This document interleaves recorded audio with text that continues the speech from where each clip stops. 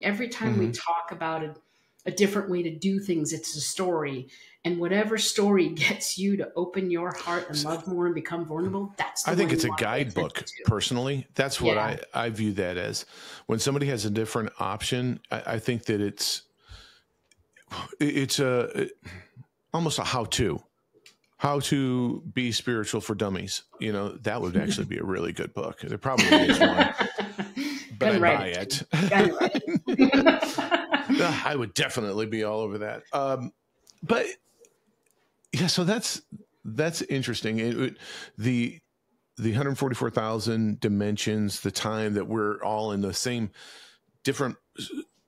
Oh, this is where I was going with that thought. So with the God particle, I don't want to call it is it called a theory or practice, God particle?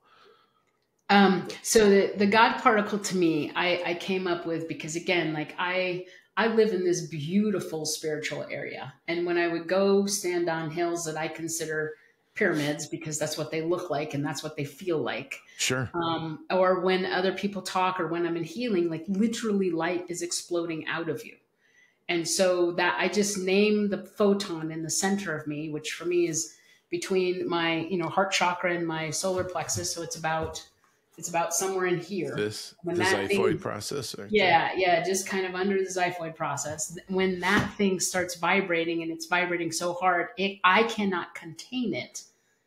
That to me is my God particle trying to communicate with you, all of humanity while they're in the different suits that we adorn in different dimensions, our soul, all energy, whatever it may be for that time.